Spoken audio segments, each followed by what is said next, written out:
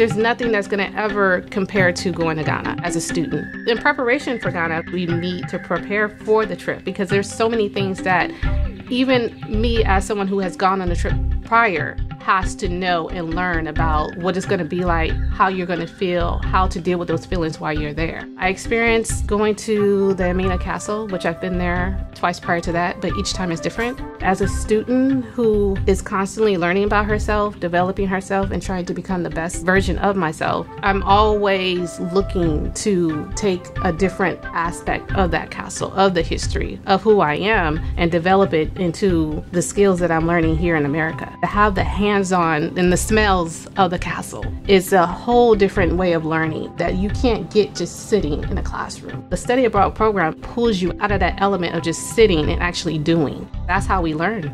Anybody could afford to travel. If you go in with a mindset that you cannot raise some money because of challenges, you're setting yourself up for failure. Certain materials that we're used to, going out, getting your nails done, the shoes, the movies, that is not important. The benefits of that trip to Africa, to Ghana, going home, to learn about yourself and learn about your ancestors is going to push you through your whole life. This is how we evolve. If we don't have that experience, we will never know who we are. I have learned so much about myself and how I see the world and how I communicate with my peers, with my family, and with the environment around me. It's like a rebirth. You're never the same after that. The way that I study and internalize information has completely changed. Where I'm at now in San Francisco State, I'm able to ingest the information that's given to me through those experiences through Ghana.